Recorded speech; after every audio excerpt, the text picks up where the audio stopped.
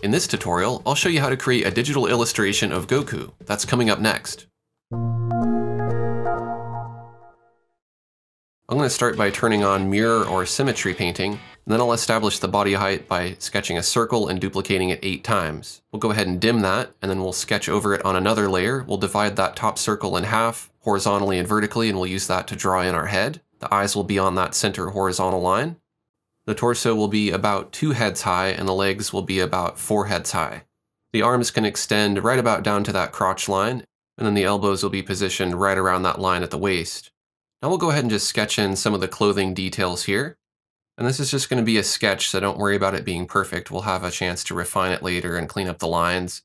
For now, just focus on getting all of the pieces blocked in, and then if it's not in proportion, we can always transform it later or redraw it or clean it up.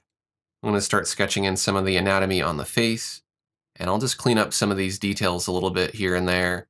I'm going back and forth between just a default basic brush, something that would work well for inking or sketching, and the eraser.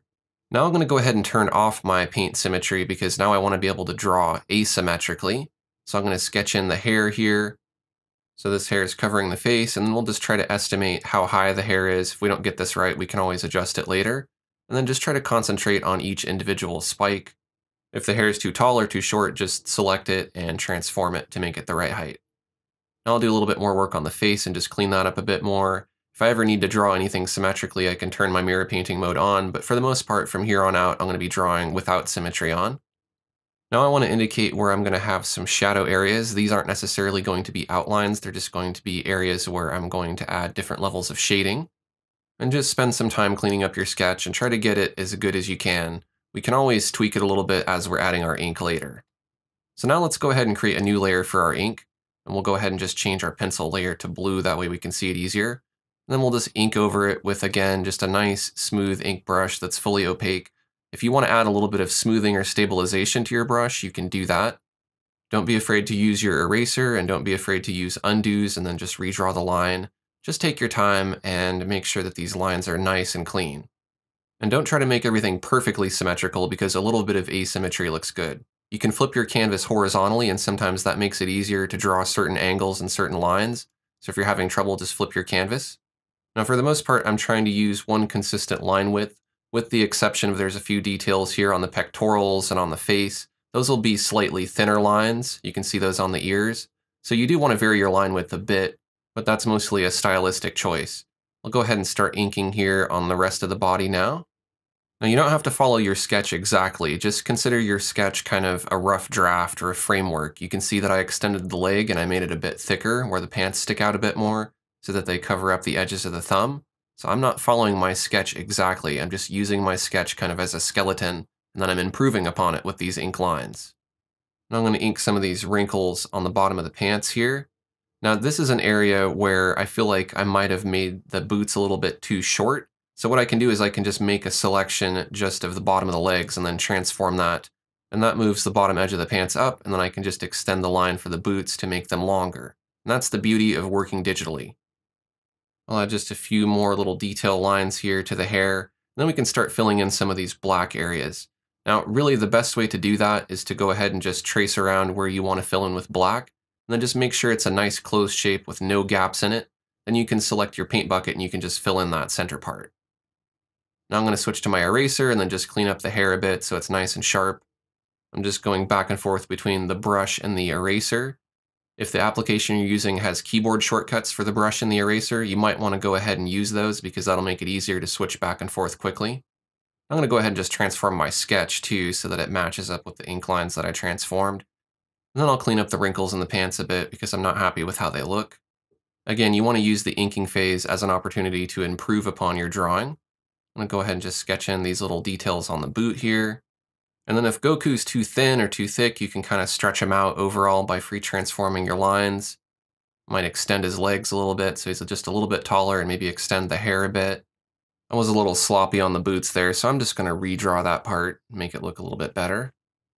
The head feels a little bit short too, so I'll just transform that and make that a bit taller, and just play with the proportion until I'm happy with it. Now, I apologize ahead of time if this doesn't end up looking exactly like Goku, because I know there's people out there who are really into Dragon Ball Z. I used to watch it a little bit, but I wouldn't say I'm a Dragon Ball Z expert by any means, so forgive me if I miss something here. Now it's time to add color, and I'm going to make sure that I'm adding each individual color on its own layer and that those layers stay beneath my line work. So I went ahead and filled in the hair with gray. I'll add just a few highlights on the hair here with a lighter gray. And I can start filling in the face with a skin color as well as the arms, and I want to make sure that that skin color is separate from that gray layer for the hair. Make sure that the eyes are on a separate layer, and the orange gi. Now I recommend doing your color this way and keeping it separate rather than using the paint bucket.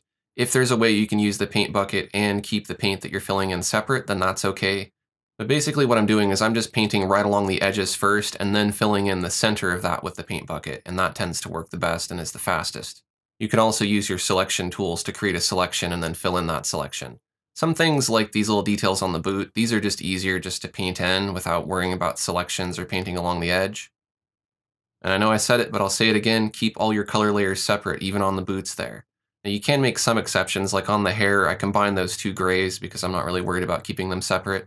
But for here, for the shadows on the face, I want to go ahead and make that layer separate. And what I'm going to do is I'm going to set that layer to a composite method or a blend mode of multiply. And when I do that, if I paint with that same skin color I was using, it's just going to make that color darker as I paint. And that way, if I keep those layers separate, I'll have more control over those colors. And if I'm not happy with that shading, I don't have to repaint all of the skin. It's just a much more efficient way of working. Now in this composition, our lighting is coming from the top right, so our shadows will be on the left side. I'm going to go ahead and add another new layer, and I'm going to set it to a multiply blend mode. And I'll go ahead and paint in some shadows. You could use that same skin color, or you could tweak it and you could make it a little bit darker or a little bit desaturated if you wanted to. But I'm just kind of trying to keep this darker shadow more or less within that middle shadow that I put in before. Now basically I'm just going to repeat that process with all of the other components here, such as the blue shirt. I'll go ahead and just add layers of darker and darker colors and build it up. Go ahead and get the boots here and add a shadow to those. If you're enjoying this tutorial so far, make sure to click that subscribe button. I have a lot more digital painting tutorials like this.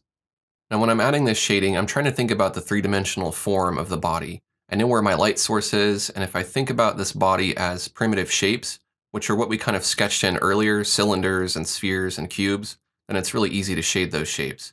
But it gets a little more complicated where there's wrinkles and things like that. So just look at the wrinkle lines that you drew for your line art and make sure that your shadows kind of fit those directions and those contours.